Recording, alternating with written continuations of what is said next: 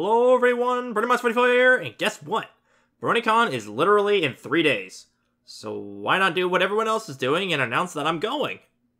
Yes, this is my 3rd year attending BronyCon, and this will be the 2nd time in which that cute mare behind me will be attending as well. I wanted this announcement to be done way earlier, but with BronyCon waiting until the last week to post the schedule, I couldn't announce the time for something Z and I are a part of. So, on Friday from 9:30 p.m. to 10:30 p.m., yes, it's a late panel, and no, none of us wanted it, thanks BronyCon. Anyways, from 9:30 p.m. to 10:30 p.m., we will be panelists for Realm of Discord, the making of a radio play. It's a Bride of Discord / Daughter of Discord panel. You have no idea how many times we have tried getting this panel in the past.